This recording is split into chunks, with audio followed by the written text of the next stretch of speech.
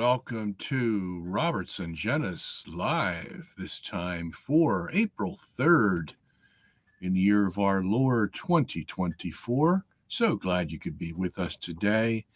As you know, this program is set aside for you to ask your questions, give your comments on any topic whatsoever. And I, as my role as host of this program, will endeavor to answer your questions to the best of my ability using our Catholic faith, scripture, tradition, the fathers, the medievals, the saints, the doctors, the popes, the councils, encyclopedias, the catechisms, and just about anything I can find to help you walk away satisfied that your question has indeed been answered. We come to you every Wednesday from 3 to 5 p.m., barring any difficulties, catastrophes, tsunamis, earthquakes, whatever. And last week when we had our program, I spent an hour and a quarter preaching. And I'm not going to do that this week. This week I'm going to concentrate on your questions, try to get through as many as I can. So if you haven't had the opportunity to ask a question before, please join our chat room and fire away, and I will endeavor to answer your questions as much as I am able to do so.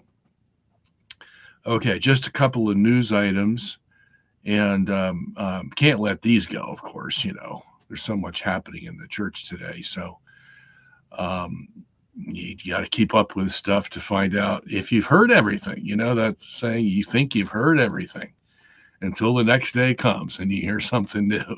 So,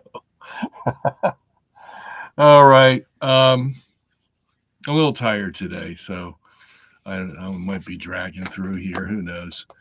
But I'll promise to give you as good a show as we can give you. Okay.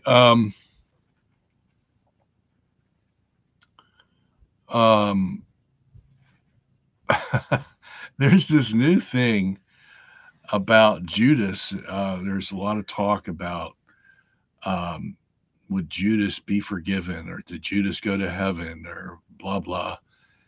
And the Pope, our illustrious Pope, first of all, what he did was he got 12 women together and washed their feet on Holy Thursday. And there's a picture of it. He went to the prison. It looks like women's prison. Got 12 inmates, women, sat them down on a long bench, and one by one, took them 12 minutes. This is March 28th. On the outskirts of Rome. Poured water over their feet, dried them with a towel, and kissed their feet. 12 women inmates at Rome's Rebibbia prison. And they wept as the Pope did this. So, if the Lord Jesus hadn't washed the feet of the disciples, this would be no big deal. If you want to go wash women's feet and kiss them, I don't have any objections to that, especially, they made them cry and maybe they were sorry for their sins, and that helped them move closer to where they should be. I don't have a problem with that.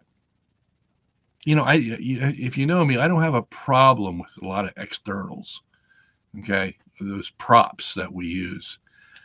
Not that the props don't serve a purpose. Okay. They help people to feel things that they normally wouldn't feel, I guess. Okay. I'm not a prop person myself. Okay. I don't need props. You can give me a room with bare walls and I'd be happy as long as I had my books with me. But what am I trying to say here? I'm trying to say that Um, I don't like to criticize. I wouldn't want to criticize the Pope here for doing this because, look, as Christians, we have freedom. That's the main thing Paul tried to get across. You're not a slave, and the only slave you would be is a slave to Christ. But you're free. You can do what you want and not worry whether, gee, am I sinning, and you lock yourself up in a room because you're so scared you're going to sin somewhere. You've got freedom. And you want to go wash women's feet and dry them, whatever, I don't have a problem. But what I do have a problem with is the sort of mimicking of the Last Supper, where Jesus had 12 men, no women, and washed their feet and said, look, this is the way I want you to treat each other. I want you to forgive each other. I want you to humble yourself. Take away the pride, because if you got pride, don't bother being a Christian. Don't even pretend. Okay? It's just not there. The only way you can be Christian is to be humble. And that's the lesson he wanted to teach them.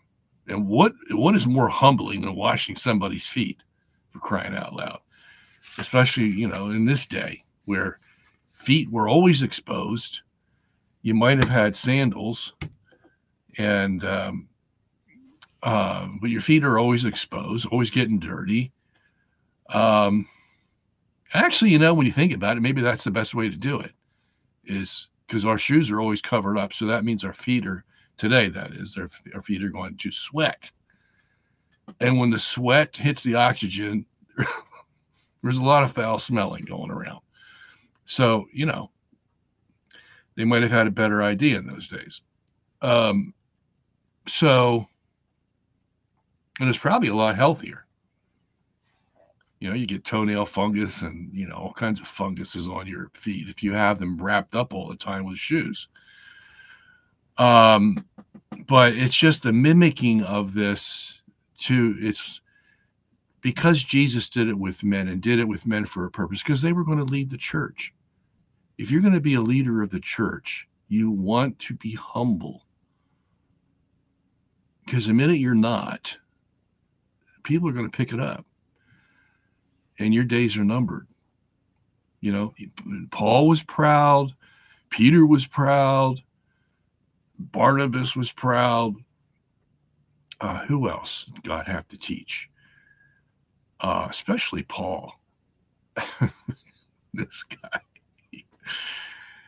It's like Moses that God had to chastise and send him in the desert for 40 years. And even that didn't break him. It broke him sufficiently, but he still had some ways to go. Poor Moses. And then Paul, he hits the gas pedal as soon as he gets converted in Acts 9, and he goes out preaching, doing miracles. And then you don't hear about him anymore for a while. He's gone for 8 years. And then Peter is now the focus of the book of Acts. So where did he go? Well, he went to this little place called Cenchrea, and we're not even sure what he did there. But I'm sure because he was getting uppity when he was preaching the gospel in the book of Acts, and God sent him away. And when he came back, he was humble. And thank God for that. But even when he came back, there was an instance where he wants to go to Jerusalem. He has to go to Jerusalem. Keeps saying this to himself. And so he's making all these plans, and there's where the Jews are. That's why Jesus didn't go into Jerusalem. For most of his 3.5 years, he was in Galilee and Perea and what's the other side there? By the lake. And then on the final week, then he goes to Jerusalem. The final week of 3.5 years. Why? because the darn Jews are there and they're going to kill him. And they got their heart set on it. As a matter of fact, these Pharisees used to follow him around when he was in Galilee, which is what, about 70 miles from Jerusalem. And, mark down, oh, he was here this day, here that day, and trying to get a sort of an itinerary so they could be there wherever he was going to be. And of course, Jesus was always silent about it, didn't tell them where he was going to go. It was like a surprise. What are we going to do today, Jesus? Well, I think we'll go to, Capernaum. And so, the Pharisees tried to find out as much as they could.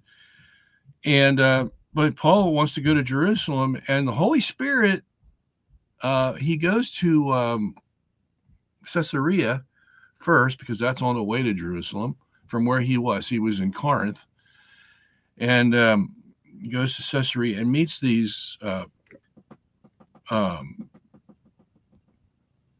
was it Jewish converts or Gentile? I forget. In Caesarea, and they say, God came to us, the Holy Spirit came to us and told us to tell you not to go to Jerusalem because they will seek your life. And why was that important? Well, hey, he just, became a Christian. He's ready to convert the world as God's greatest evangelist. And he wants to go give up his life in Jerusalem just because he has an affection for Jerusalem and the Jews down there. Wait till he gets down there. And they'll find out there is no affection the other way. And so he says, no, I'm going to Jerusalem. And then Agabus, the prophet, comes there. God sent him there. And Agabus doesn't say, no, don't go to Jerusalem. He just says the man that wears this belt is going to suffer at the hands of the Jews.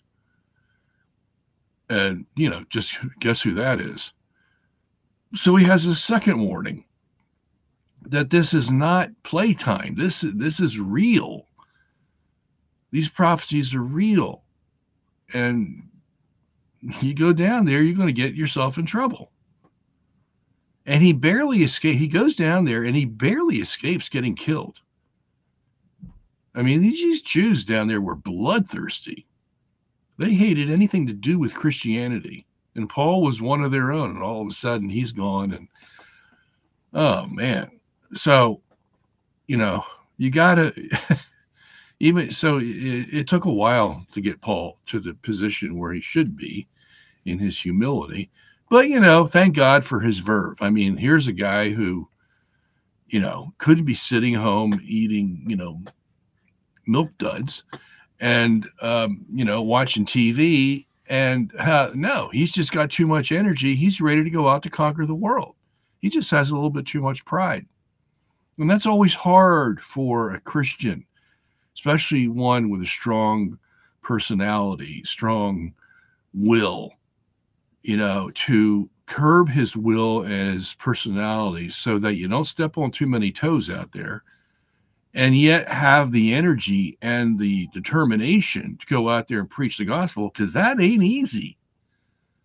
As Paul will find out in many places that he goes, people aren't ready to listen like he thinks they are. I mean, it takes a lot of work, and he's got to do a lot of strategy to try to get him at the best times possible, just like it is today. Okay? So, yeah, so you have to have that right balance between verve, that's, excitement, and humility. And there's the rare man that has the correct combination to that. Some guys are just too wimpy, and other guys are just like stepping all over everybody to get to the top. And, that's how life works. Anyway, so I wanted to get that thing done because a lot of people were complaining about that. And, I sympathize with them. And then, of course, he tells them, to women prisoners. Okay. He tells them that God can forgive them because God forgave Judas, which is implying that Judas is not in hell, which has always been the Catholic tradition, that he somehow, the guy that Jesus said had a devil in him, in John, 666, and that has nothing to do with 666 now, okay? Because it may be 666, chapter 6, verse 67, I think it might be, actually. Anyway, it's always been the tradition. Because, look, if Judas isn't in hell, I mean, here's the guy who went and committed suicide, and Acts makes a big deal about it, that he committed, and that he went this way, and was, it was prophesied and blah, blah, blah. And then, but this is the typical liberal mentality. Everybody should be saved. It's like, God, you got us into this mess in the first place. It's your responsibility to get everybody out. I mean, after all, if you didn't make us and, do whatever you're doing, whatever it is, we'd all be fine. Okay. Well, you got some test to prove or whatever. And so, everybody deserves to be saved. Why do we get the brunt of what you're being challenged with about your own deity, whatever that is? Come on, give us all a break. That's the liberal mentality. And see, God is the one who created us in his image. And as such, we take on the responsibility of being a being, you see. And you can from day one, once God creates you, you can no longer blame your circumstance, your potential, your this, your that on God. Okay? Because you are two separate beings. You can pray to God and get his help, but you're two separate beings. It's not like God's still part of you. And so he has to take responsibility for the things that go wrong in your life, or things that you can't do, or this or that. Okay? It's just not the way it works. Okay? And if you live that way, you're going to be disappointed. But the liberals have this mentality where, they're sort of removed from the responsibility of taking on their responsibilities. And somehow God's the one that's at fault. He's to blame. And so, like I said, you got us into this mess, you need to get us out kind of mentality that they have, which is not Christian. Okay? What's Christian is, look, you've been given a free will to love, serve, and obey God. And if you don't, here are the consequences. Okay? And those consequences can be pretty stiff. I mean, even Christians have to go to purgatory to make up for their sins. And the reason we can do that is because Christ went to the cross and gave us that opportunity. That's part of the grace of Christ, because you could say, hey, forget about it. You ain't getting in the door. He could say that. So I'm here. I'm going to give you an opportunity by my grace to do what you should have done. Okay? So we as human beings made in the image of God, man, we got a lot of responsibility. We are, there's no escape from it. You can't make any excuses. But the liberals, you can spot a liberal a mile away, because they're the people who they want to forgive. That's why they want the border open in the South. Who cares whether they're criminals or this or that or whatever? Who cares whether their own countries aren't the ones kicking them out?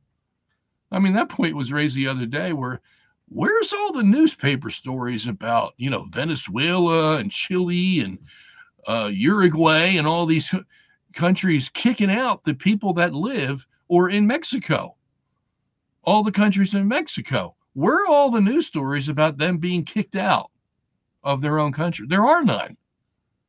Okay? So it's like, where are they all coming from? And why?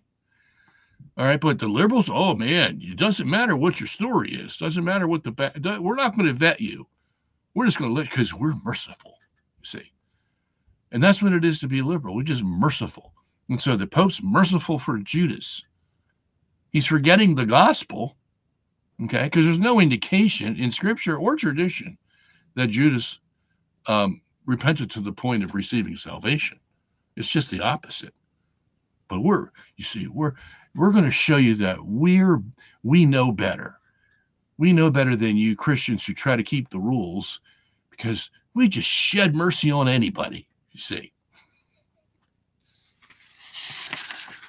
And they think they're so holy for doing that.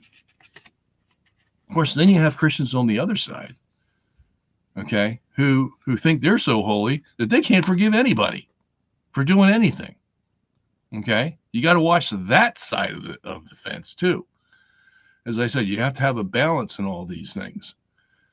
All right, enough with the Pope. I'll get to your questions in a second here. Oh yeah, there was a big hullabaloo because Candace Owens referred to Christ as the King, and all these I don't know, what would you call them? Zionists, whatever. Christian Zionists, Jewish Zionists, they all came after her because you can't say Christ is the King anymore. That's anti-Semitic, for crying out loud. This is what it's going to get to, I'm telling you. I wrote a book, if you haven't seen it yet, called, where is it here? Supersessionism is Irrevocable. And those who aren't abiding by what we have learned in our faith are doing this very thing. Can't say Christ the King on the air anymore because, that's discrimination of religions. Because the Jews, we don't believe in Christ. We believe he's a deluded fraud. And so you can't say Christ is the King. If we're all going to get together, and be one and, not point the finger. So, yeah, look out, people. This is coming down the pike. And fortunately, she was glad to be fired by Ben Shapiro for saying Christ the King. All right. What else do we have here? Somebody was saying the Synod of Synodality, whatever, is coming after your children in your Catholic schools with LGBTQ indoctrination. John Gravino wrote this. And so I'm not going to talk too much about this, but yeah, I can see that happening. They're going to make everybody conform. And that's the thing is, the liberals want so much freedom, but they want you to conform to their dictates on how you should be a true Christian. You accept everybody, you see. Because everybody's made in the image of God, so all that stuff. All right. Enough of that. So, see, I only went for 25 minutes preaching. So, all right. Let's see what we got today. All righty. Question: what are the differences between the ransom theory of atonement and penal substitutionary atonement? And which, if either, is the correct view? Well, they're both wrong. Okay. The irony, utter irony of this whole topic is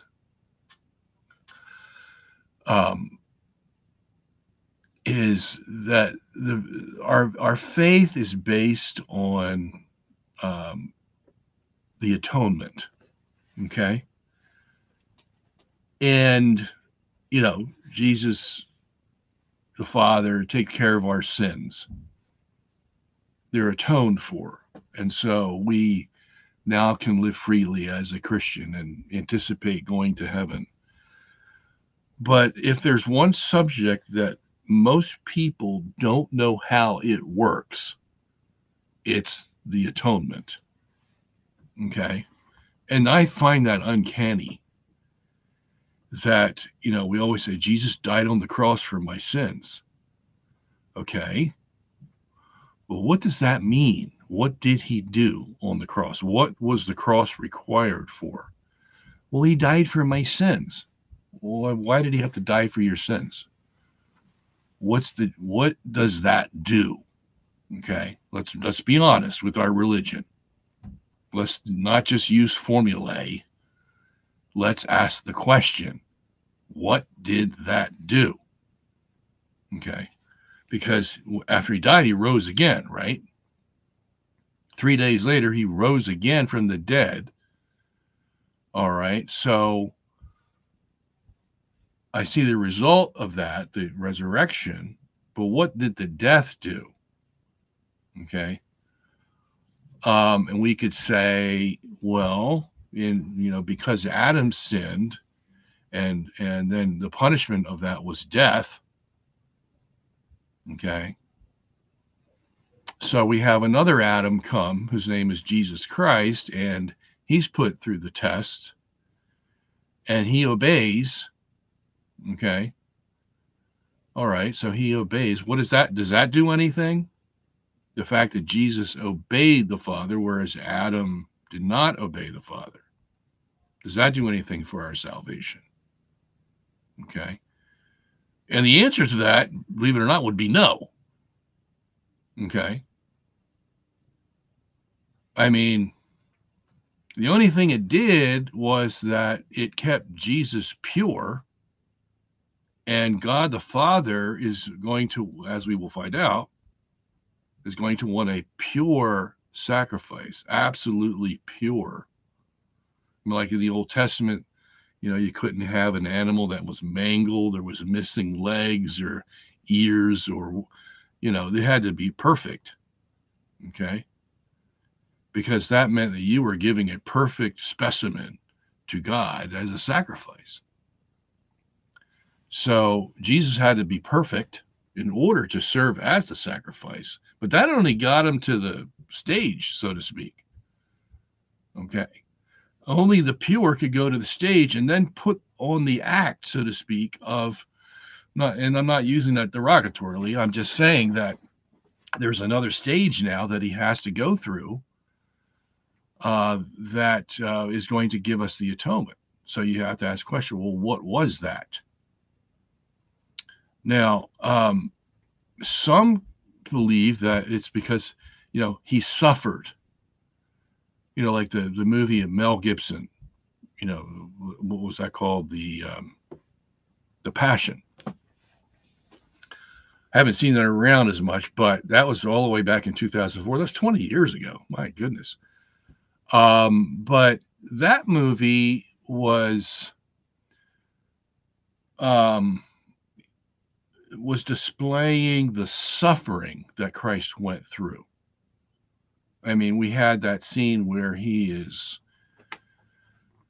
chained to the post in the courtyard that's humongous, and the Roman soldier's whipping him, and he goes to 39 or 40 lashes, and Jesus is like, he's hanging on, and he's faltering, and I think he falls down. And then this scene where he gets up and, stands up on two legs, and like he's saying to the Roman soldier, you didn't get me even with 40 lashes. And see, that's all drama. That didn't happen. Okay. It was very painful. It's not like after that you could get up and, say, yeah, give me some more, but there's a lot of Catholic sentiment around that kind of reason that Jesus atones for our sins. because he suffered so much for us. Okay? That plays a part in it, but that's not it. Okay? I mean, there's some Catholics I've heard, some saints, I think it was Catherine Emmerich, just a drop of Christ's blood would be enough to atone for the whole world. No, to be quite frank with you. Okay? Because what was required of Christ was not the suffering. That would be part of it. That would bring him to the brink. It was the death. So unless Christ died, there would be no atonement. It doesn't matter how many drops of blood were sprinkled on the way. Okay? Because if he lived after that suffering, there would be no atonement. So basically, the suffering is only an artifact, sort of the real reason why he atones for our sins. And so you don't want to get into that mode of thinking, okay? And that's a lot what Mel Gibson did in his movie, sort of the Anne Catherine Emmerich view of the Passion. And she goes way off, okay? And the scripture says over and over and over again that it is looking forward to the death of Christ, death of the body, you see. And it doesn't make any difference how much suffering it takes to get there. That is the goal, the death. Okay. So, now, another faulty way of thinking of this is that on the ransom theory, that somehow the devil is owed something, okay, and God has to pay the devil by taking the life of Christ, and in that payment, then there is a freedom given to the slaves that were under the devil, okay. No, that is just, I'm surprised that some of the early fathers even thought of this as an atonement. I don't know where they were getting these ideas. Of course, there were a lot of ideas floating around at that time. And it's amazing to me that the fathers were as orthodox as they were because of all the strange ideas that were floating around. Okay. And this was one of them, the ransom theory. And you see, what that does is it makes it now a legal game, wherein since the devil got Adam to disobey God, then somehow there's a legal arrangement between God and the devil where God owes the devil something, or you could say that that somehow God and the devil have made an arrangement to go under the law, because that's what a ransom is. A ransom is not like going to the judge and saying, okay, if I give the kidnapper $1 million, he promises to return my son, although he kidnapped him, and we're going to write it all up in a contract, you see. No, it doesn't work that way. So a ransom is not a legal thing, but it's still something that Scripture never really gets into and says, oh yeah, this is the nature of the atonement. God owes the devil in a sort of an underhanded way, not a legal way, just a personal way. And so he has to pay the devil with Christ's death, and then all these people that were under the devil get released. Okay. And a lot of it has to do with the Greek word that's used in a couple of places in the New Testament that is translated into ransom in English versions. And that was a mistake, okay? Because even though there may be some kind of tit for tat, quid pro quo kind of arrangement, it doesn't mean ransom in the sense that, yeah, God has to give the devil something for the devil to give God something. Okay? No. The devil has nothing to do with it. Okay. The devil's under judgment, and he's lucky God didn't destroy him ipso facto right off the bat. Instead, God's going to use the devil to see who else of the human race wants to side with him. And God will allow it because he only wants the ones that are really going to be true blue. And what better way to test them out than let the devil come into their lives? Okay. So you see, man and the devil think they're winning somehow in the Garden of Eden. And God says, no. See, I already knew this, and I have it all planned out why I'm going to allow you to live, and my plan will be accomplished. Okay, and I'm going to use you to do it. Whoever would have thunk of that? You see. So, and then the atonement, the substitutionary atonement, that's the idea that Christ was our substitute on the cross. So when we say Christ died for my sins, what we're saying is that Christ paid the price, paid the penalty for my sins. So he's my substitute. That, since he paid for it, I can go scot-free. And no, that is not the understanding of it at all. Christ did not pay for our sins on the cross. Okay, as hard as that may seem to be from all the stuff you've heard. Okay, and the church never taught that idea. The one who taught that idea was John Calvin, for example. And the reason he had a good reason for it, because it sort of fit into his theology. But the reason is that he didn't believe man had a free will to choose for God, that everything was planned from the eternity. God chose the people that he knew were going to be born, and out of those, he chose his elect.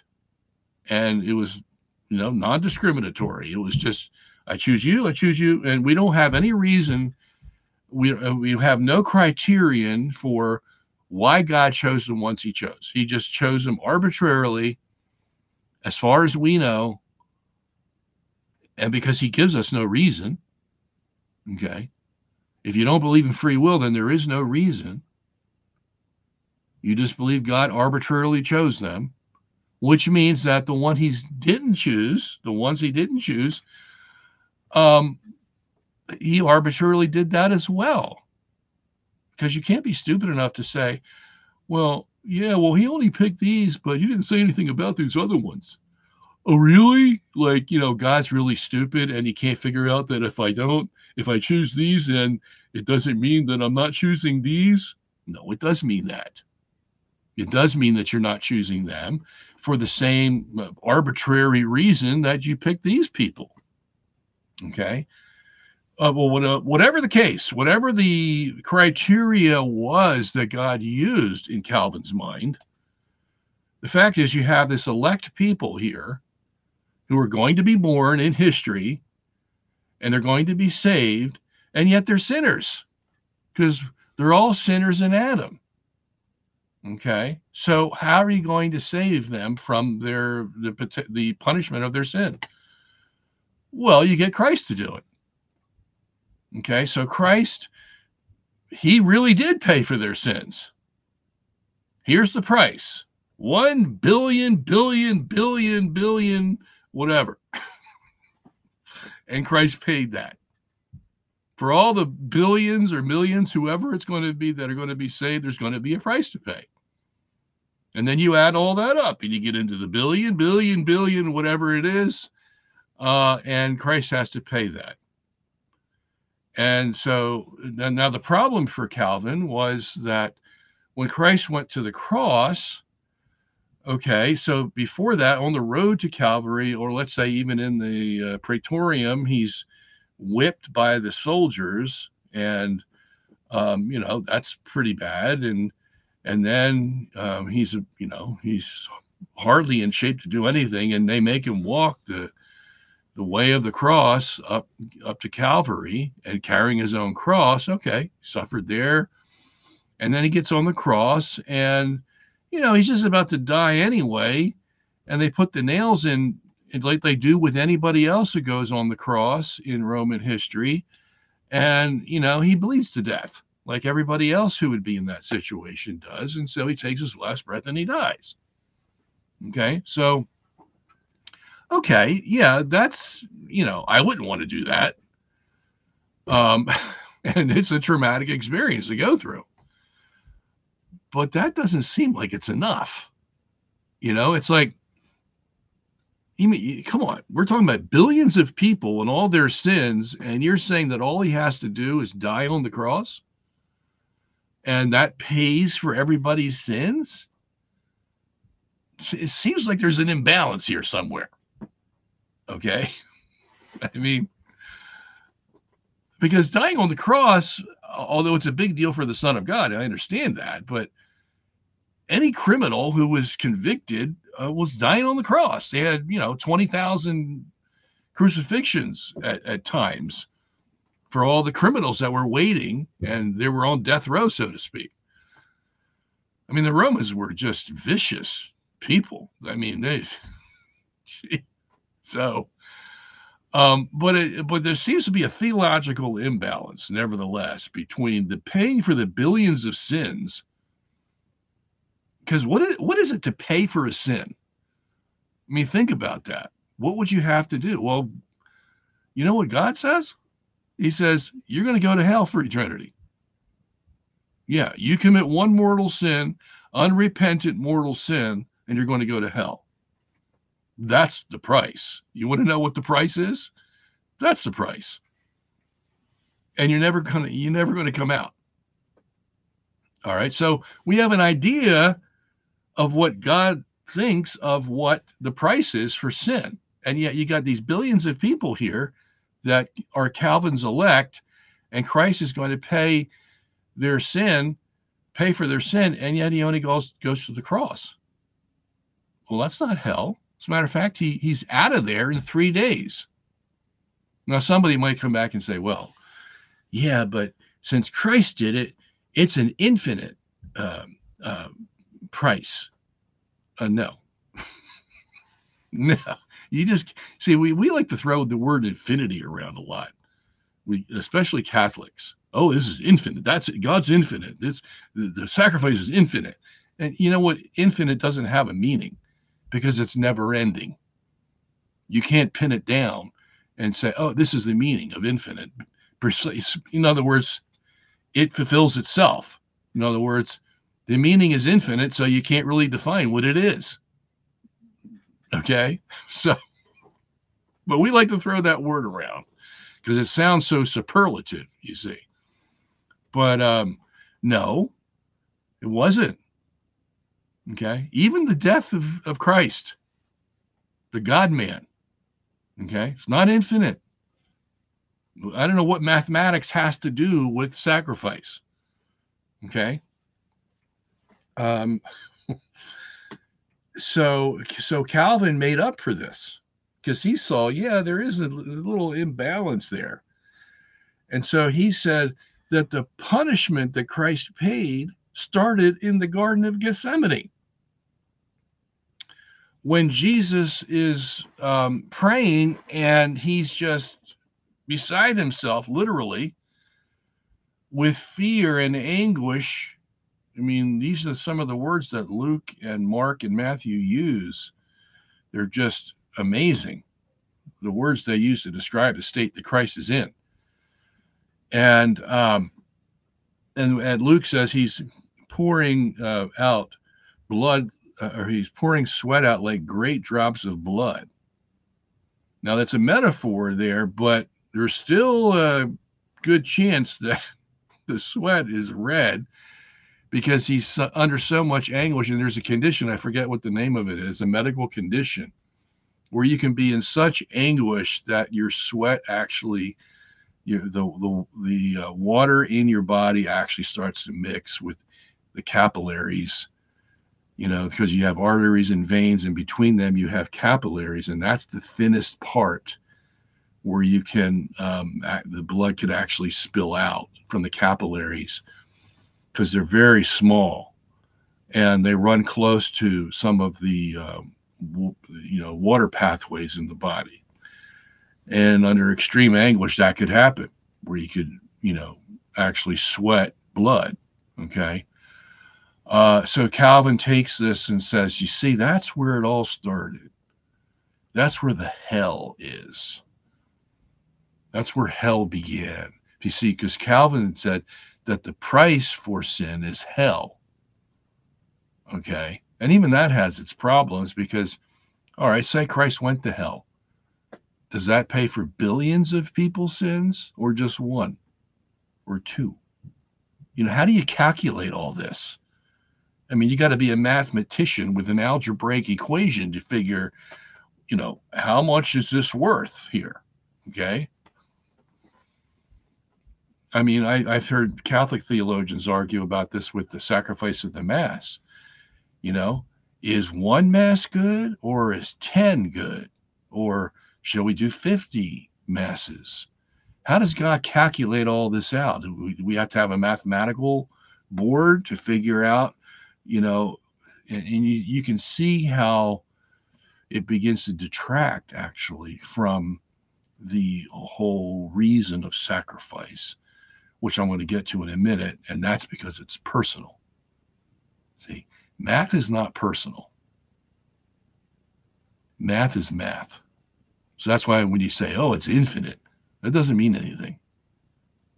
Okay? Now, when you talk about the person of God, because he is a person, he's one person of the Trinity, or you're talking about the person of Christ, well, that's different. Now you're getting personal. Okay? And that's what makes the atonement, which I'll get to in a second.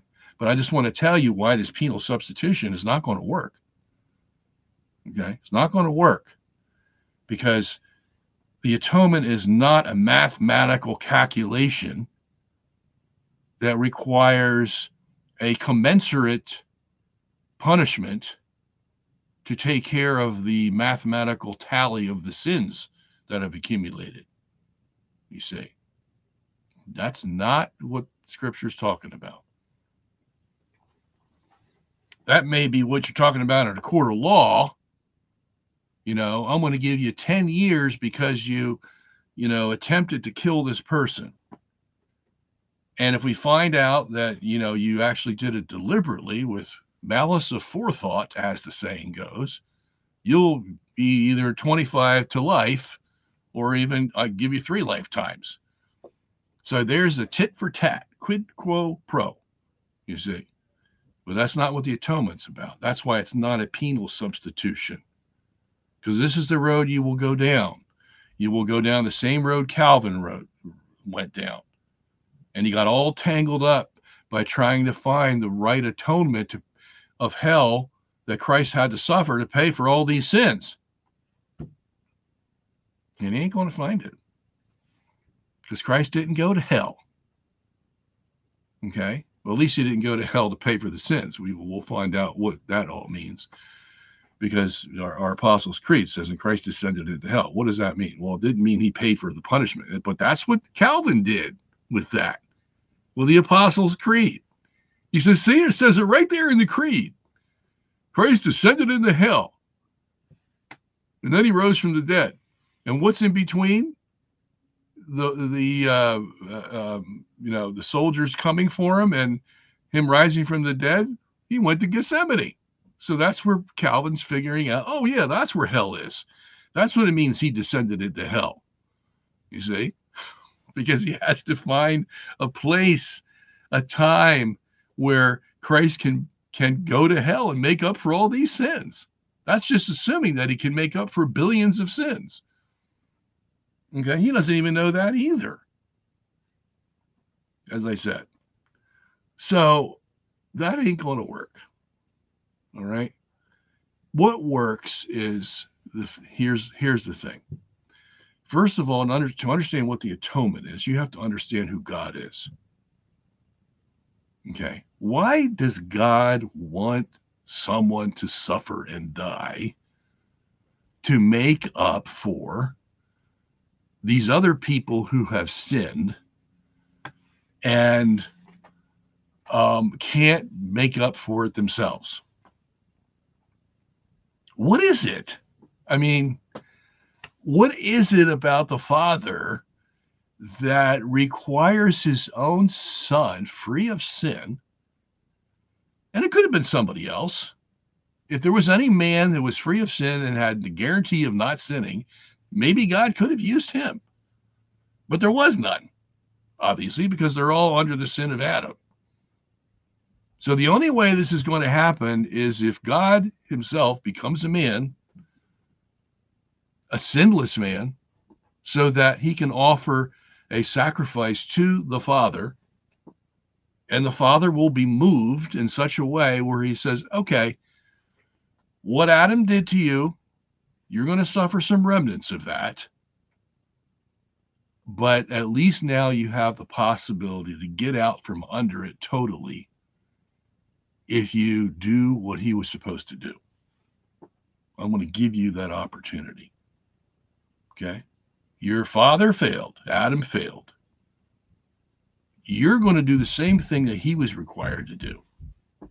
And it's going to be the rest of your life, not just one little test in the Garden of Eden. You see? Because I'm not going to go through that again. Okay? Yeah, you remember right after Adam, a few generations down the pike, it was so bad that I had to create a flood to kill them all? Yeah. So I'm not going to go through that again. You're going to prove to me that you really want to be in my kingdom, that you hate evil like I do, okay? That you're going to conform yourself to my image, come hell or high water, okay? And you're going to prove that to me for the rest of your life, okay? And hopefully you pass. Because I'm not going to make it that hard on you. I'm going to give you, and if it is hard, you're going to have the grace to go through it all. Okay? But I'm not going to go through the Garden of Eden again. And I'm not going to go through the flood again. The only time that's going to happen is at the end of the world. Okay? When I've had enough, and it's all done, and everybody who's going to be saved is saved, and everybody who is not saved is going to remain that way, and that's it. It's over. Okay, so what am I saying? It takes a lot to move me.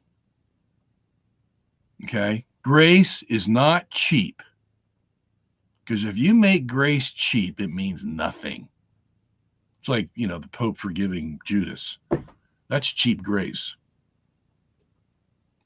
He had to do nothing. God's just forgiving, you see. No, God is not just forgiving. Okay, he wants to forgive. He is overbound with forgiveness in that sense, but it's not cheap grace. Okay. So let's go back to that question. Who is God? Who is God? Is he some kind of mechanical robot in the sky, some force? You know, and this is where I don't like Thomas's understanding of God. He's just some kind of cause and effect. Everything's cause and effect, and God just moves through things logically and with the intellect and all this stuff. Is that all God is? No, that's not what Scripture tells us. God has love, compassion, pity. He sings with us, as Zephaniah says. He bends over backwards for us. He pleads with us. He has sorrow after we don't listen to him. I mean, this is the description throughout the Old and New Testament that we have of this God. So who is he? He's a very personal being. It's not just intellect and will, okay, as if God has to calculate everything out and has no skin in the game, so to speak, no emotion about it, no Well, if it doesn't turn out, that's okay. I don't care. No. That's just the opposite of what Scripture tells us. For example, in the flood, God says, hey, you know what? I am so distraught over the sin of man. I am sorry I made him. And the word sorry there is the strongest Hebrew sorry you can say. Okay? Wow. That's the kind of God we have. And so if you have that kind of God, how is he affected by our sin? Well, it becomes very personal. Very personal. Because you have personally attacked him. You see. It's not just like, oh, well, the Sungenis guy sinned. All right, beep, write that down. Beep, write that down. And like God's saying, gee, I wonder when he's going to stop. No. I personally offended God. See, I'm made in his image. I'm supposed to do as he does, and I did just the opposite. And so he's personally offended. Okay? Because he is a person. That's why we say 3 persons. What does that mean? That means 3 personalities. Yes. All the thing that we associate with personality as humans, that's what God is. Only perfect. And even feeling it much more intensely than we do. Okay? So you can imagine how he felt when he says, I'm sorry I made man. Right before the flood. And God can't lie. He can't say, well, kind of in the dumps about this mankind thing, maybe if I had to redo it, I wouldn't do it. Who knows? No, he just comes right out and tells us. Sorry I made you. Okay? Now, you either take that at face value, or you're going to end up making excuses for Scripture. Well, I learned a long time ago, you don't make excuses for Scripture because you're not going to survive. Okay? Scripture means what it means. And so we're finding out about this God, who this God is, that Christ has to offer a sacrifice to. Now, here's another way to look at it. Some of the fathers and the medievals did this as well. And that is, God is he's the highest that we're ever going to even contemplate of a being could be. The highest. Okay. And that means he has honor as that being. Honor. We forget that in society today. We don't even know what honor is anymore. Okay. We've got these teenagers running around doing things. They just don't honor their parents anymore, and they don't have the first clue what it is. But old society used to know what honor was. And when you sin against God, you besmirch his honor. Okay? You besmirch his honor.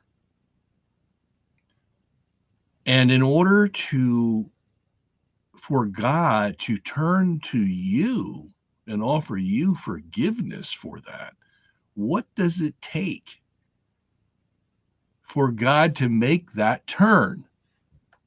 You see, because you've offended him personally, and he has every right to destroy you. What's going to make him turn his face towards you and say, I can forgive you?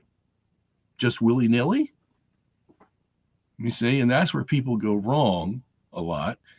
It's not willy-nilly. It takes a lot to turn this mighty being who has honor galore around where he now says, I can forgive you. What does it take? It takes a sacrifice like his son did on the cross, and offers his life in order to turn the Father around to take a second look at us. Okay? That's what it takes. And God says, that's all I'm going to accept. Okay? I don't want any man coming there, offering me sacrifices, because you know what? I got to hold my nose as you offer your sacrifice.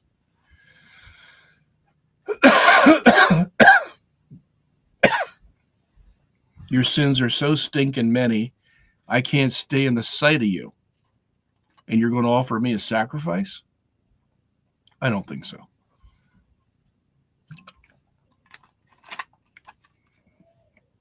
I want a pure, sinless man who obeys me to the letter, who loves me, who sees my design for the universe, who knows all about me and my personal quirks about when I see men sin, and wants to appease that. Wants to do whatever he can to make up for this total breach of trust, love, and beneficence. Because that's what Adam did in the garden. A total turning of his back against God, wherein he said, you know what? This obeying God stuff, I don't think I'm going to be able to live with that. So, hey, I'm going to take the devil's opportunity here, become my own God. That way I can make my own rules. I don't have to serve this being over here. That's a total turning around from where you should be. Okay? That's an insult. Total, absolute insult to God, as well as besmirching his honor. Because there's nobody greater. No one. Not even coming close.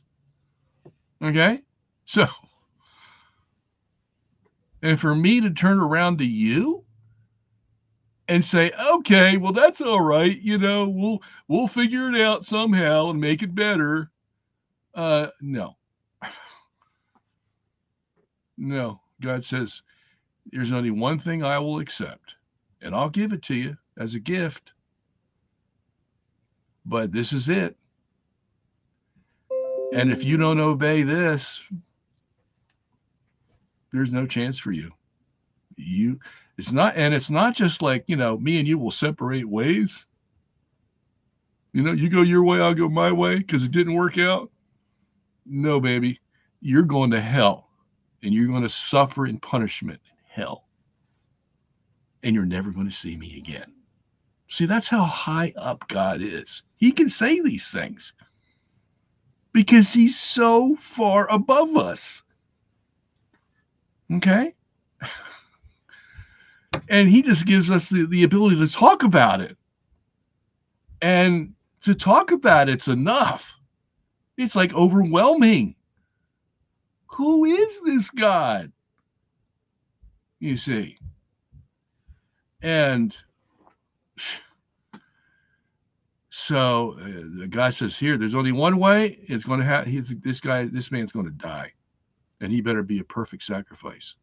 And then it's not to pay for your sins. Okay? Because I'm not going to send Christ to hell to pay for your sins. Okay? He's got to do something for me because I'm the Father. I'm the guy who's behind it all. And Christ was begotten. The Holy Spirit proceeded. But I'm the guy behind it all. Okay? So, you're going to have to do something for me to restore my honor, to take away the insult, to appease my wrath, which I could do in a second. Okay? And that's all I'm going to accept. This God-man dying on the cross. That's how personal it is for me. You see. And then, as I said, we're not paying for your sins. Okay? Not at all. I will forgive you for your sins and won't send you to hell to pay the punishment for them, because I am a benevolent father who wants his children to come back to him. Okay? So forget about the punishment. The only time you're going to get the punishment is if you don't follow the path that I'm giving you. Okay? That's what the forgiveness does for you. But nobody paid for anything. You know why? Because look, first of all, you couldn't figure out a payment high enough to pay for all those billions of people and their billions of sins. Okay?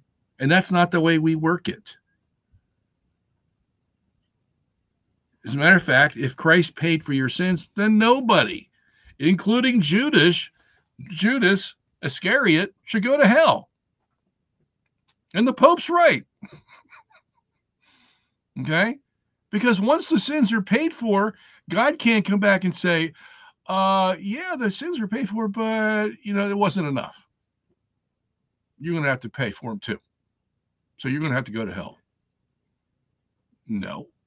See, if you have a legal arrangement like that, a penal substitution, and this is why you don't want a legal arrangement. The legal arrangement says if he paid for my sins, then there can't be double jeopardy. You can't pay for the sins twice, no matter who it is. Okay? Well, that's not the kind of atonement that God gave us. The kind of atonement he gave us was, okay, I'll accept the sacrifice that repairs my honor, appeases the insult, and so now I'll give you the same chance Adam had in the Garden of Eden. But there's still some things that are going to change. It's not going to be a pristine garden, number one. And as a punishment for Adam's sin, the whole human race is going to have this thing called concupiscence. And it's what we define theologically as the proclivity to sin. Okay? And nobody's going to, no angels are going to be around if you happen to stub your toe to prevent you from stubbing your toe, or if you fall off a cliff, or you get into a car accident. All that's gone. It's all gone. And there's only going to be special times where I send my angels to protect you. And they're going to be rare. Okay? So these are the things that you're going to suffer because of what your father did. But you still have the chance to do what he didn't do. And that's all because we have an atonement given by Christ, the God-man, to God the Father, that made the Father turn around once again to look at us and say, what can be done to salvage mankind? Here it is. I just described it for you. And you'll understand that's the Catholic understanding of the atonement. Those theologians that know about it, okay?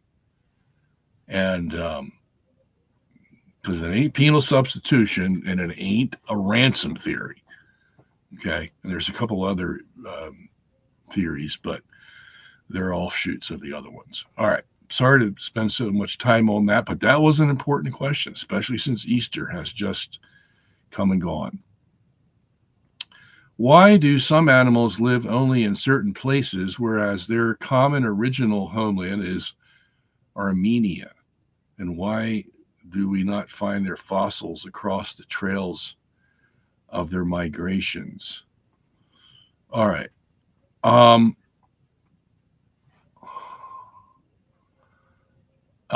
Their common original homeland would be where the ark settled on Mount Ararat in Turkey, and that's their common meeting point. So I don't know where you're getting, unless you're saying that Armenia is sort of the general area where the ark landed. But the scripture doesn't say Armenia. It says the mountains of Ararat. But I mean, I'll take it if you're if you're associating Armenia with that general area. That's fine. So we explained this last week. Okay, so I'm going to have to go through it again.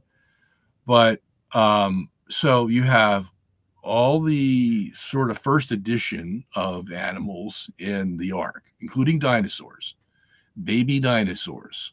And you only need one pair. Okay.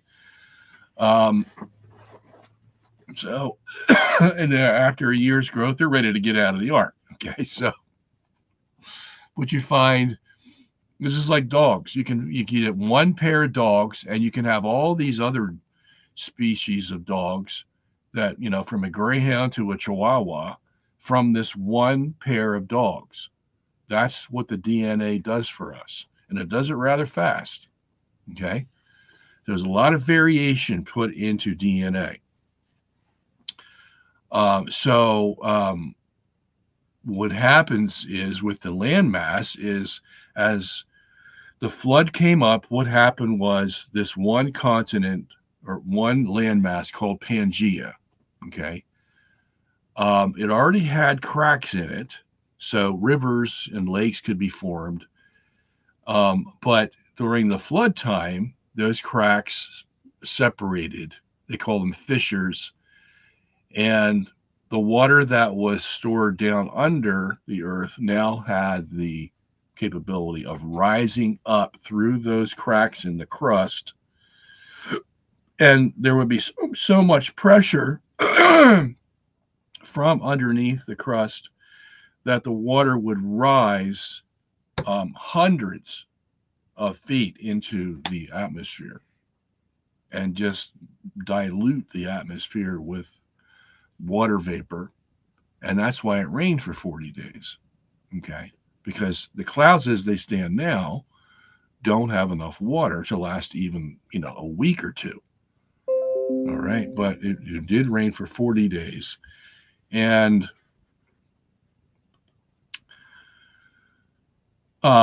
as the fissures became, so the fissures, the cracks became greater. Okay. So they separated and they kept on separating. Okay. Slowly. All right. But they kept on, and they would do that for thousands of years into the future.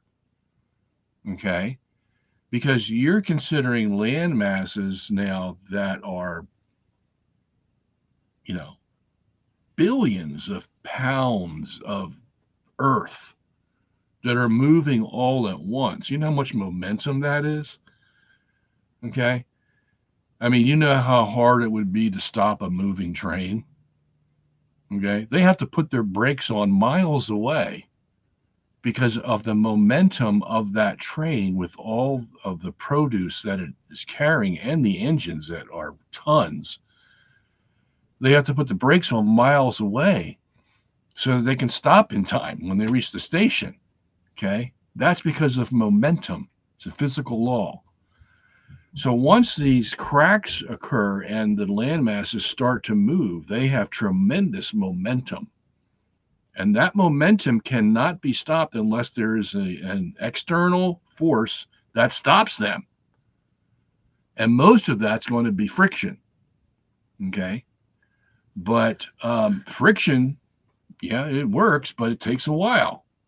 And so these land masses are going to separate. So by the time Noah gets out of the ark in a year's time, okay, the masses haven't gone very far.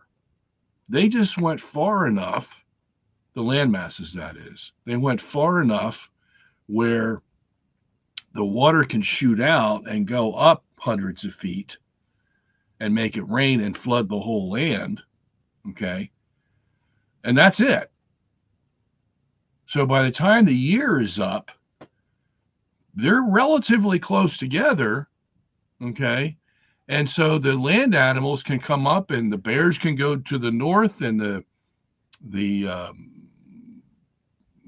kangaroos can go to the south in this little Armenian area, so to speak.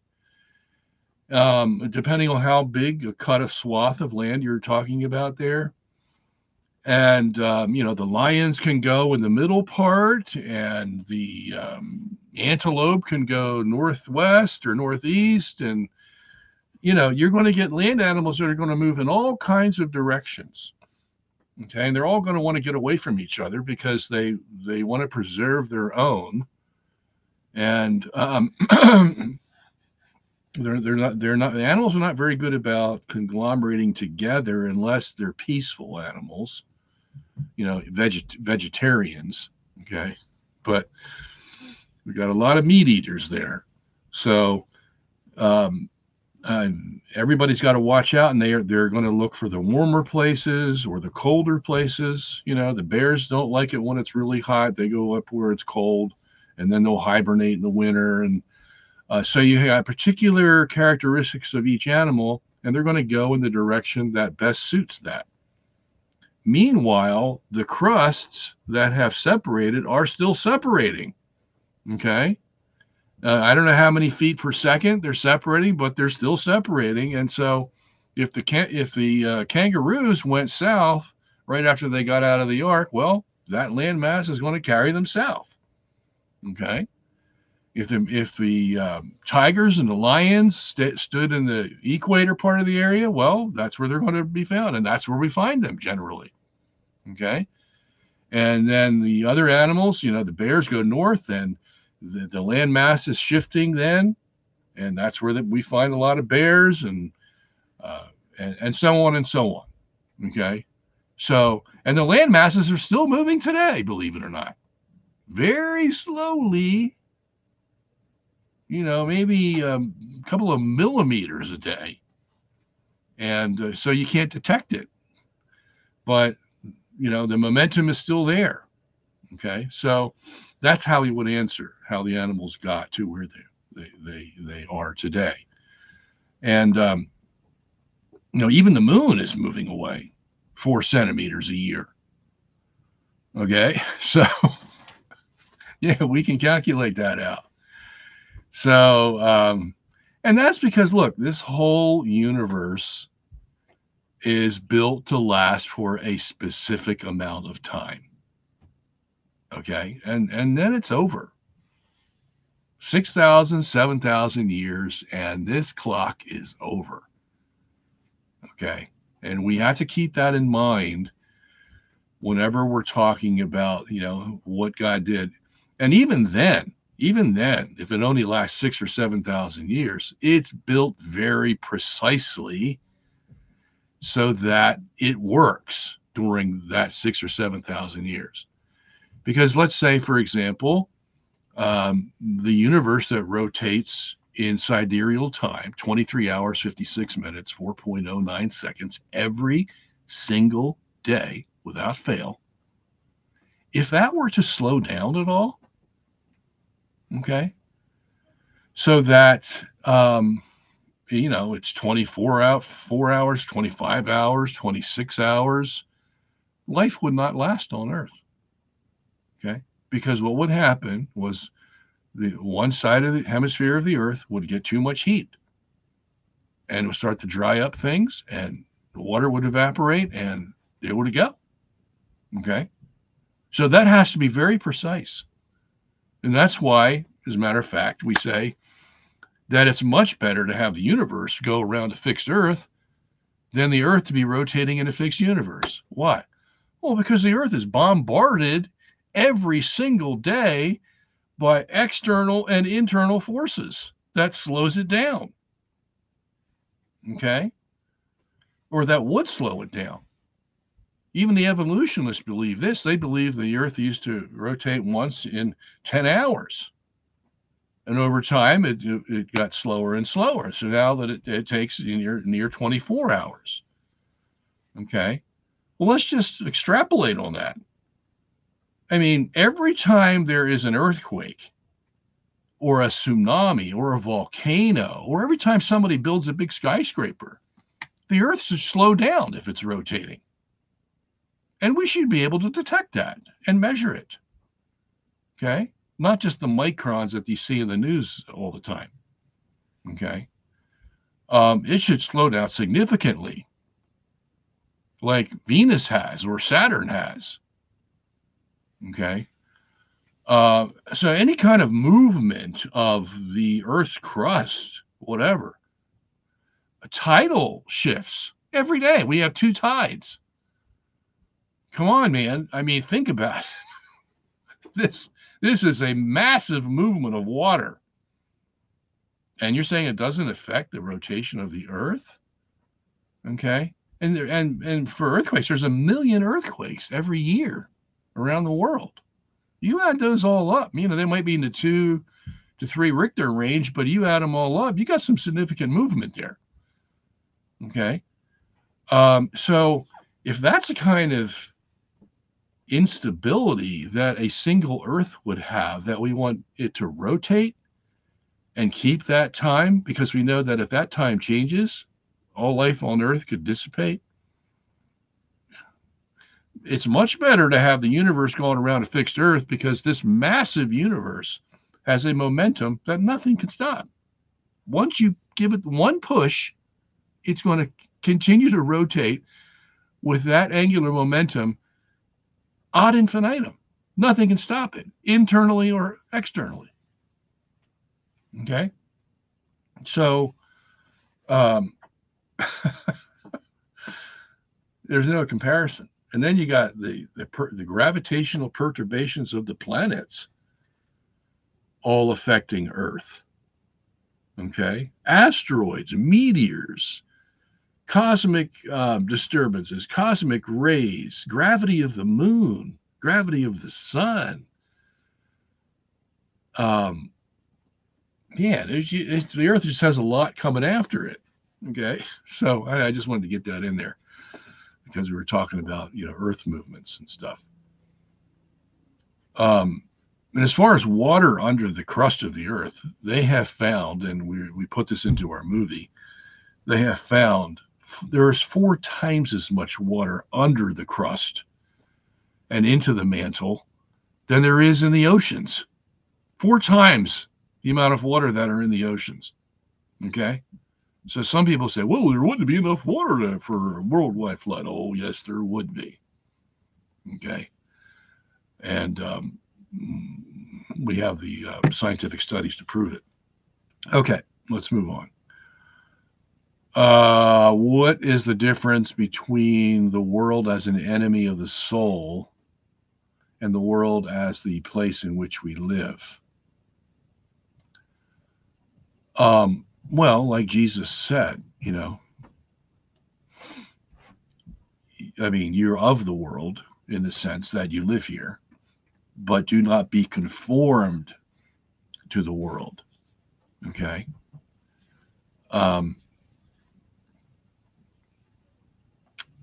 This is, like we said, this is the punishment for Adam's sin. We're living in a world that sometimes is more like hell than heaven. And we're told by Jesus, my kingdom is not of this world. And so we're limited to what we can do to improve it. And so we're going to suffer. From the day you're born to the day you die, you're going to be suffering. And a lot has to do with how this earth, this world, and all its mentality works. Okay? And you can get mixed up with that world, thinking that, in order to get anywhere in the world, so to speak, I have to do this and this and this. I have to conform the way that the church or the world tells me to do it, politically or financially or all this stuff. And that's how the world bombards you. And it's hard to escape. Okay? Hard to escape. That's why we had people running off into monasteries and the nunneries, and they just couldn't take it. Okay? They loved God. They wanted to serve God. And the only place they could find to do it was some vacuum out there in the desert that, they could live off the land or whatever and bide their time and take their suffering. And then, glory, hallelujah, they die and go to heaven. Sometimes when you think about the reality of this world, it's hard to take. It's hard to take. And there's no place to go that you can escape it. Because if you go from point A to point B, what do you think is going to be at point B? The same stuff that was at point A. And it might be, greater, the same, less, but it's still there. Okay? And, so Oh, boy. I hope I answered your question. Can the devil and false prophets perform miracles? What is the limit of their capabilities? Yes, we call it preternatural. That is, they can take anything that's already created and conform it to their wishes, in the sense that when we see it, we see something that it wasn't before. Okay, they can't create anything. They can only use what's already there and distort it to a point where you're thinking you're seeing something. Okay. Now they have their little ways of doing that. I don't know. I can't give you any details of that. But that, like say back in Moses' time, um, Moses, the magicians wanted to mimic Moses, and so what they did was they made serpents that looked like serpents out of sticks, and as a challenge to Moses. Okay, the witch of Endor made it appear as if she was bringing Samuel up from the dead. Okay, to talk to Saul. So they have those capabilities. But we call them preternatural because they can't create anything themselves. Okay. So, yes, false prophets can perform miracles. Okay. But usually it's of the variety where it's deceptive, illusions. They don't raise people from the dead, so to speak. Okay. Because they can't do that. That's creation. So they may be able to make it look like somebody has risen from the dead by animating the body with their devilish spirits. They could do that much. So in that sense, we think that's a miracle, but it's, preternatural ability is what it is. When the Bible talks about miracles, these are things that the devil can't imitate on the same level that God had made them through the prophets. Actually raising people from the dead, which Peter and Paul did.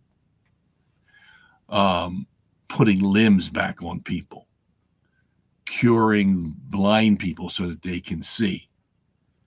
All those kinds of things. You don't find the devil doing those kinds of activities. Okay, because they're what they call genuine divine miracles. And they get that status because of the tremendous alteration of nature that has just taken place. Okay. All right. Was it Jesus, Son of God, in the garden dealing with Adam? Was it Jesus, the Son of God, in the garden dealing with Adam, dealing with Moses, Joshua, etc., throughout the Old Testament? Well, no, we can't say that. Okay. Because the Old Testament does not make that distinction for us. Okay. It only refers to God as, Yahweh, Elohim, El Shaddai, and it does not get into the second person of the Trinity. Okay. Except in very special but somewhat obscure passages of Scripture, like Isaiah 7, verse 14. Okay. And then it's only a prophecy about his coming. It's not saying that that the second person of the Trinity is distinguished in the Old Testament. Okay. That doesn't mean he's not working in the Old Testament. Okay. Because we have some passages in the New Testament that say, like 1 Corinthians 10:4, it says, and they all followed the rock. This is in the desert. So there's this rolling rock, okay? And they're following it. Okay, they had the pillar of fire by night and the rolling rock by day, and wherever the rock goes, they follow it. Okay, and it says, and that rock was Christ. Now, isn't that interesting? That rock was Christ. Now, it's a little difficult to interpret that, okay, because we have a hard time associating rocks with Christ, inanimate rocks, all right? And what we would say is that Christ is moving the rock, okay? And that's what the people are following. But because Christ is the only one that could move it, obviously the Israelites know that only God could move it. But they weren't given that information, that it was Christ who was moving the rock, as opposed to the Father and the Son. Although in Catholic theology, sometimes we say, well, we mean it all the time, that whatever the Father does, the Son and the Holy Spirit are involved. Whatever the Son does, the Father and the Holy Spirit are involved in, same with the Holy Spirit. Okay. And where we're going to make those distinctions as to when one person of the Trinity does something and the other two are not, it's a little tricky. And so with Scripture says it, we have more inclination at that time to separate the persons and say, okay, Christ did this, whereas the Holy Spirit inspired Isaiah to talk about his seeing God on the throne in Isaiah 6. That's not Christ's job to inspire the prophet Isaiah. Okay, it was Christ's job to move the rock. All right, so and then you have like 1 Peter chapter 1 verses 10 to 12, I think it is, where it talks about the Old Testament prophets writing, and it says, seeking to understand the Christ who was to come. And that's before Christ came. These are Old Testament prophets. So they knew Christ, Christos, Greek Christos, okay, was coming. Christ. And so you have these lot of indications in the Old Testament that they knew the Trinity existed. So all this talk, Jewish talk about, there was just one God and there couldn't be Jesus Christ or the Holy Spirit. No, not in the Old Testament. Okay, now it was disguised in the Old Testament. Okay, but you get glimpses here and there that Christ is active in the Old Testament. We just have to be very careful what we apply to him. Okay. So you have three persons in one God in the Old Testament, just like the New. That we can safely say. The distinguishing of the persons of the Trinity isn't made as clear in the Old Testament as it is in the New. Okay. And, God has his reasons for that. All right. Okay, let me see. Where are we here? Why is ru'ar in Hebrew a feminine word? You're going to have to give me some context on that one there, Leonardo. Tell me what passage you're looking at, and then I can examine it for you. All right. So I'll have to pass on your question. Question: how to prove to somebody that evolution is false, even though they hold it as a dogma because of the omnipresent propaganda, assuming they are open-minded? Today, it's very hard to do that. Okay, today, people think of science like the real God. Men are their God. They worship the men who teach science.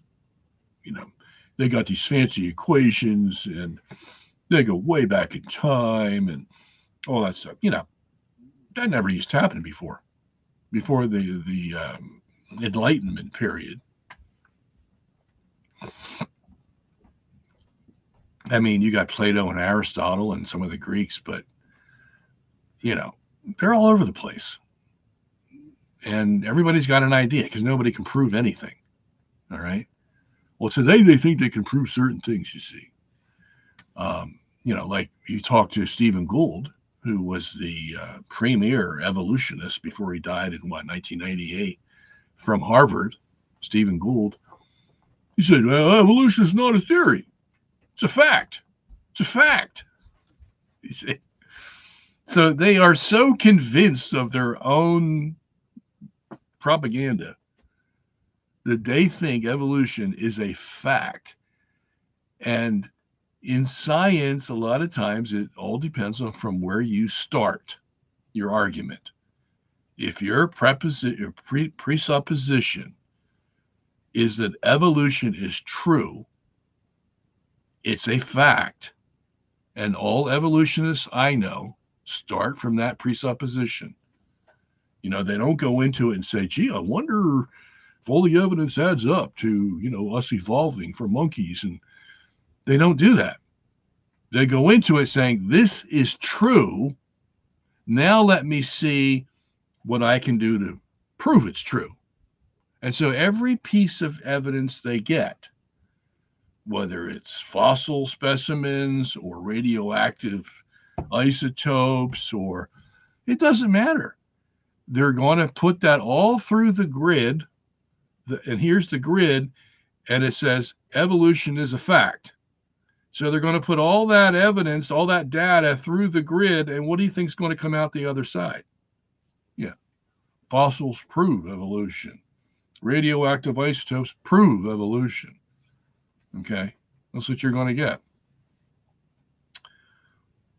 If I find a bone, skull over here, well, that's, we'll call him Peking Man, and that proves evolution. Okay. So this is what you're up against today. They've already declared it a fact. So you're going to come in the door and you're going to say, what? Well, you have to attack the fact. You have to attack the presupposition. And you say, look, first of all, science doesn't work that way, Mr. Genius. Science comes in and says, here, we found all this empirical evidence. What are we going to do with it? Well, let's hypothesize what we think it's from. Let's make a theory, possibly, from where we think it came from and what it all means. And that's how we proceed. And then we may find more evidence, less evidence. Somebody may come along and say, hey, your theory doesn't work because of this and this, and we have to take a look at that. And, that's the way science proceeds.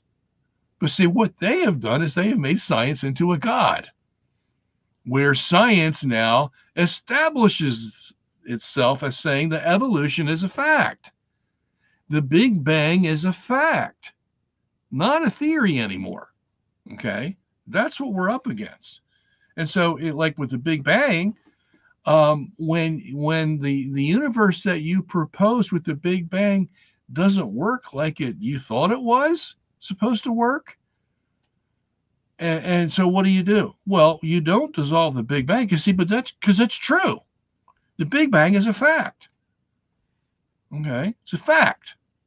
Don't argue with that. We're not going there with you. And so when we don't have all the ingredients that we should have to make it work, well, what do? Well, we just make them up. We say, well, we should have dark matter.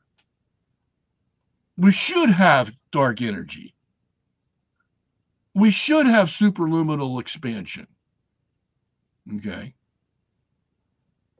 We should have galaxy rotation 10 times more than what Newton offers us. All this stuff. So that's where we are today. It's hard to fight that, especially when they control the universities, all the governmental grants, all the foundational money. Okay. We can't do anything. All right. All we can do is get behind our YouTube channel and start telling the people, whoever's, 3 or 4 are out there listening, that it's all upside down from what it should be. Okay. I mean, it is, I hate to laugh, but it is comical how totally one-sided the information output is today, compared to what it used to be, 500 years ago or, 250 years ago. The avenues of communication have just been almost totally taken over by the agnostics, the atheists, and we hardly have a voice. Okay. And so good luck. You can give these guys all the data and everything that is against, and I've been doing it my whole life. And you may get 1 out of 100 that'll listen to you. Maybe 1 out of 50. On a good week, you might have, 1 out of 20. So be prepared. Okay. You are totally outnumbered in this world. All you can do is find out what the truth is, tell it to your children, hope they tell it to their grandchildren, and to friends and relatives you may have who probably think you're nuts anyway. And, take your chances. All right. Dear Robert, Achan constantly spews blasphemies, and this week he had the nerve to deny God's one-time commands against the specific Canaanite tribes of the time and Amalekites. Will you debate him soon?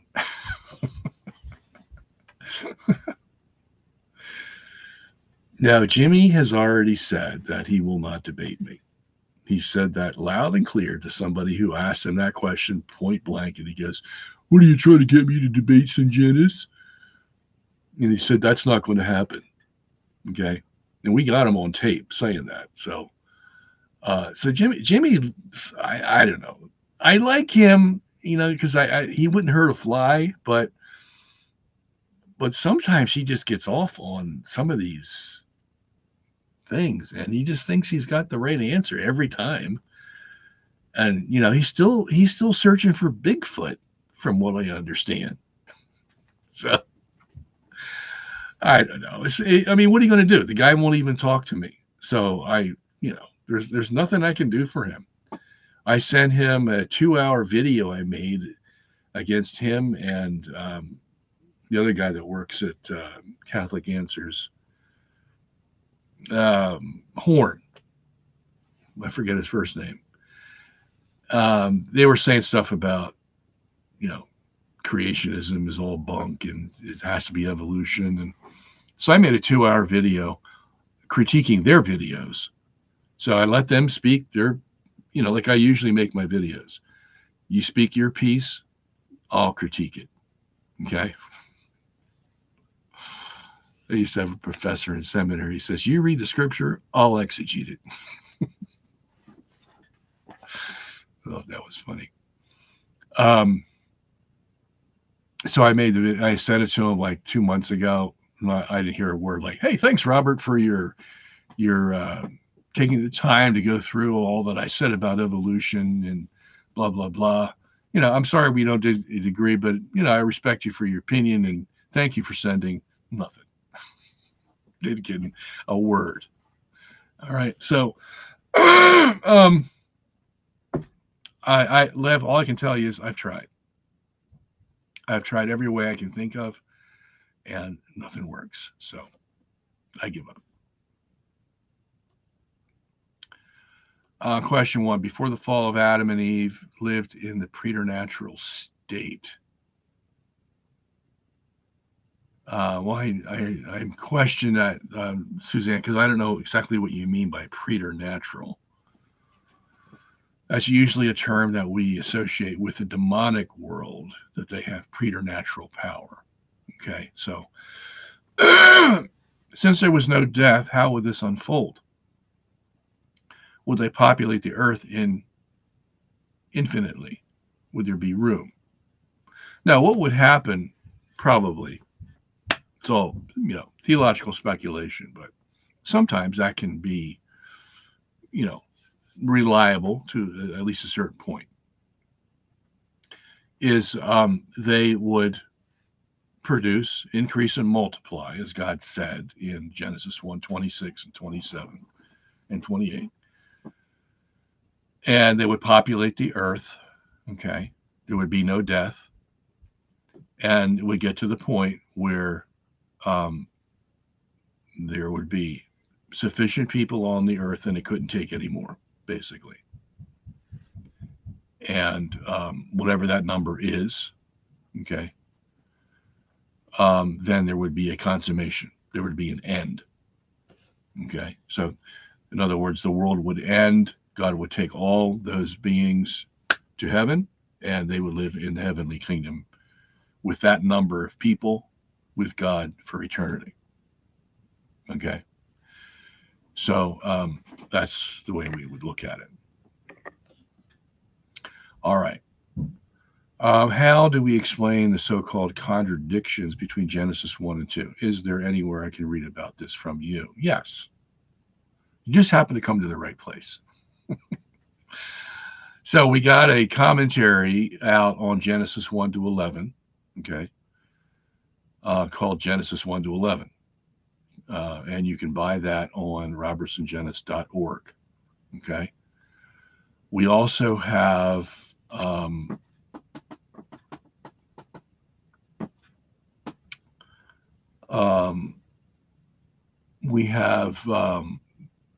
the new DVDs, okay?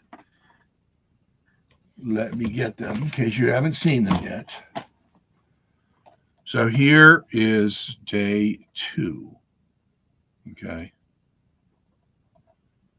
How the world was made in 6 days, day 2.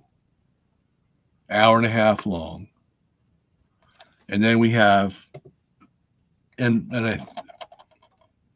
do we explain that question in here? No, we do it in day 3. Yeah. Which is being made right now. But you can read it in my Genesis commentary. And I do have another book out called Scientific Heresies. I think it's in there as well. But let me just tell you one thing that they think is a contradiction. Genesis 2 says that man was made before the plants. Genesis 1 says the plants were made before man. So what's the deal? Well, obviously, there's not going to be a contradiction. I mean, can you imagine God writing scripture through Moses and making such a tremendous, obvious, incontrovertible error where one page says the plants are made before Adam, a man, and the next one says just the opposite? Okay? I mean, think about it, really. If that was true, then I wouldn't even turn the page to read Genesis chapter 3. Okay? I would say, forget about it. If this thing can't be trusted on every single page, then don't bother reading it. If there's one mistake that can be proven as a mistake, not a textual difficulty, not a contextual difficulty, or anything else, but it can be proven as an actual error, don't read the rest of it. Okay? That's my advice. That's why I've never stopped reading it. Okay? Because there are no errors. It's like, take Genesis 1, for example, with the creation of the light. God said, let there be light, and there was light. All right, but then on day 4, you have the sun created. Okay, so people look at that and they go, obvious error, obvious, they're writing for some other reason, literary reason, not scientific. Because how can you have a light for 3 days and then the sun coming and taking over and the light's never heard from again. I mean, why? It doesn't make sense. Yeah, well, it doesn't make sense to you because you don't know how Genesis was written. But this is what people will do. They will see something that looks like a contradiction, okay, and just assume that, without doing any more study on it, without doing any more work. And there's Catholic theologians who've done this. Stanley Yaki was famous for this from Seton Hall. Oh, that sun, man, that gives those Bible thumpers a real problem. Because why would you have the sun come after 4 days when the light was there for 3 days? And why is one replacing the other? Doesn't make sense. Yeah, well, that's because Stanley never really got into the scripture, never really believed scripture. He only believed what he wanted to believe. Okay? But the way I see it is, look, it's either all true or it's all false. There's no in between. Even for the cafeteria Catholic, there's no in between. Okay? That's why I said, if you find one thing you can prove is wrong, is a contradiction, I'm not going to read the rest of it. Okay? It's just a fact. This is an all or nothing game. As I keep saying, all or nothing. And God, as great as he is, I'm going to hold him to it. It's either all or nothing. Okay? If you say your scripture is inerrant, then I don't expect to find one single thing that's wrong with it. Not one single. And if I do, goodbye. Okay? That's how serious this whole thing is. All or nothing. So imagine, I'm writing scripture. I'm Moses and I'm writing scripture. And I had this idea. Well, I'll tell you what, let's make this light for 3 days, but it's not the sun. And then we'll make the sun on the 4th day. And, we still see the sun today, so we know that's got to be true. But let me just make this up, this one light. Because I want to hear God say, and there was light. And if Moses is trying to convince his reader that he has the superior advantage in writing this way, and he wants to win over his audience by giving the most logical and factual account of what happened, why would he ever concoct such a fantasy where you create a light for 3 days, then it disappears and the sun takes over and does the same thing?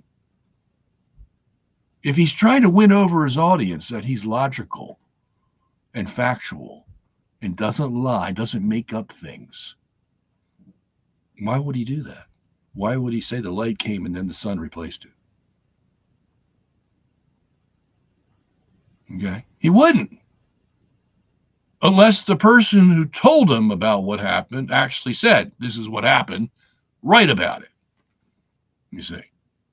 That's the only reason he would do it. Because writing it the way he did, if the creator didn't tell him to write it that way, would be stupid. Because everybody's going to say, like Stanley Yaki said, why make a light for 3 days and then replace it by the sun? It's just not kosher. Yeah, unless the creator told you to do that.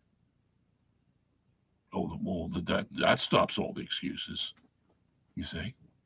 And then we have to wonder, did Father Stanley Yaki, did he believe that God actually told Moses to write those words? And you know what the answer is? No. That's the problem. Because Stanley Yaki bought into the JEPD theory. Yeah, the documentary hypothesis that Moses didn't write Genesis, that there were 4 anonymous Jews from different times who wrote the Pentateuch. You know why? Because Stanley got his education at the Catholic seminaries that are teaching that garbage. All of them. And where did they get it from? They got it from the liberal Protestants of the 1800s. Yeah, and the Catholics got a hold of it, and they thought, wow, this is better than studying the Bible like we were taught as kids.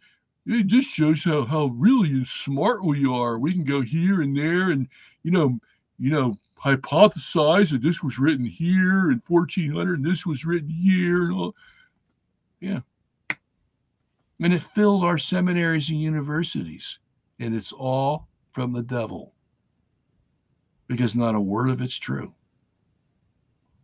Okay? But they thought they were being so smart. And they wrote their books and they had their lectures and everybody followed. Wow, you mean all these years that we've been taught that Moses wrote the Pentateuch? We've been taught that for 1900 years and it's all wrong? And you, illustrious priest with your PhD degrees, you're going to tell us that, no, that's all wrong? It's all, Catholic stuff. You see, that's what they convinced everybody of.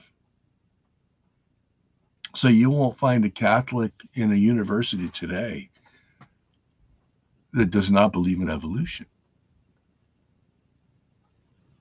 I can count on probably my 2 hands and feet the number of Catholic scholars that are creationists today. Okay? And so that's what we're up against. Science has become the god of the modern world. And so with the plants thing, the reason there's no contradiction is because God made new plants for the Garden of Eden, where he was going to put Adam to till it, to work in it, to produce his own food. And these were special plants. Okay? The other ones that were made in Genesis 1, verses 10 and 11 and 12, they're general variety, shrubs and trees and all kinds of things that they would be scattered all over the world that Adam would never see. Okay? What Adam's going to see, basically, maybe on the perimeter, he's going to see those kinds of plants God made in Genesis 1. But as far as the garden, they're made of special plants. Okay? And they're going to be made after Adam's created because they need special care. They need special water. They need special cultivation. They need the weeds picked. All kinds of things have to happen to make these special plants grow. And that's where he's going to get his food from. Okay? And we already know there were 2 special plants, special trees put in the garden, the tree of the knowledge of good and evil and the tree of life. Okay? So I wonder what these plants were that Adam was going to grow in the Garden of Eden. They must have been really special plants, giving him all the nourishment that he and Eve would need and their children. Okay? And never have a problem, never have a disease, never have a sickness, never having a stomach ache, just perfect food for the perfect family. I mean, just think of it. Okay? So that's the difference. Once you get into the story and you trust the writer, Moses, instead of thinking he's just influenced by some culture of Babylon, and it wasn't even Moses who was doing the writing, it was somebody else who lived in Babylon. He's just copying the Babylonians, you see, all that stuff. It's really sad. It's really sad. All right. It is 5 o'clock, so I'm going to have to go. Did you and your family have a happy Easter? Yes, we did. Always do. I can't think of one unhappy Easter. You know, because the weather always gets nice. And it's not too warm yet, but um, everybody's happy at church. And like we went to the Catholic church in a town here, and I told them, you're going to have to get there early. I told the rest of the family, you know, it was at 10 o'clock, and I said, we're going to have to leave by 9:15 at least. Oh, we don't really need to leave that early. Yeah, and so we got there at 9:30, and the whole church was packed, and they were putting them in the gym and the social room. So I'm saying, you see? So that just confirms once again that most Catholics only go to Mass on Christmas and Easter. You know, you saw it for your own eyes. And the priest was saying, and I hope you people who have come on Easter would come back again next Sunday. You know, he's very mild with them, because if you start chastising it for only coming on Easter, they won't come on Easter next time. That's for sure. Gee. Typical Catholic. All right. So we got to go. It's been nice being with you on this April 3rd. Let me see. So that will mean we will see you again on April 10th. Okay. And let me remind you of a couple items so you might want to browse that at robertsongenis.org. And this is the second volume of commentary on the Catholic Douay-Rheims New Testament. And this one is Volume 2, St. Luke and the Acts of the Apostles. Okay? There's a beautiful picture of Mary and Jesus on the front. And it's got just wonderful pictures in there that you would like to see, I'm sure, of all the gospel passages. There's another one. There's another one. Okay? And that's what, how many pages is this? 700 and something. 725. There's a nice picture of Jesus there at the end. Whoops.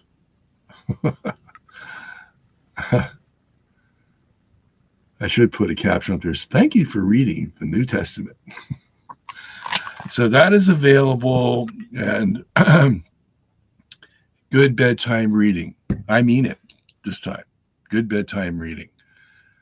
Because you go to bed with the gospel on your mind. And what better dreams are you going to have than that? Okay. So also, what I was going to say, yeah, things are getting expensive today. So, you know, in order to not lose money on this proposition, you know, we have to charge $69 or $68 for this thing. Okay, hardback. But it's got 724 pages. It's got pictures, best exegesis of the New Testament you're going to find anywhere. You can take my word for it. And it's just, you don't find this stuff around. You just don't. Okay. So suggest you get that. You can find that on robertsongenis.org. Oh, people have written back and said, you know, once I pick it up and start reading, except for that, how heavy it is, I can't put it down because I get so much information. And you see, what we do here is we take the Greek language and we get the nuances out of that Greek language that you're not going to get in your English translation. It's just not there. And we explain to you, you know, from the Greek language, what's happening. And, you know, and a lot of colloquial expressions that you get in from the Greek that they can't put into English, but I tell you what they mean colloquially, you know, like sometimes, you know, Jesus will tell something to somebody or Paul or whatever, and it really means, get the heck out of here, you know, something like that. And I'll put that in the interpretation for you, so you can see what it was like for them to say their phrases that we may say, do the same thing in English. Sometimes we'll say things very genteel, very circumspect. And what we really mean is something a little more vulgar.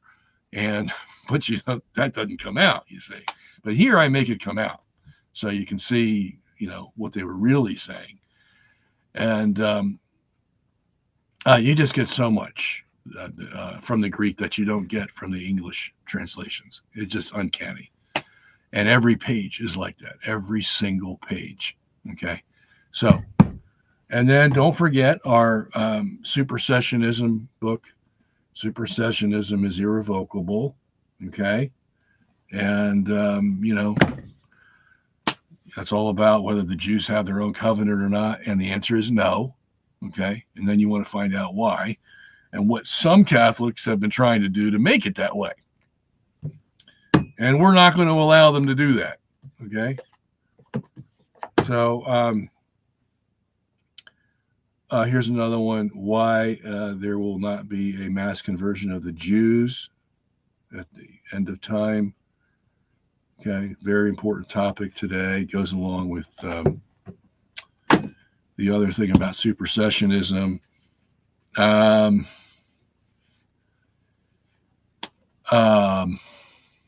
What else? That's it for now.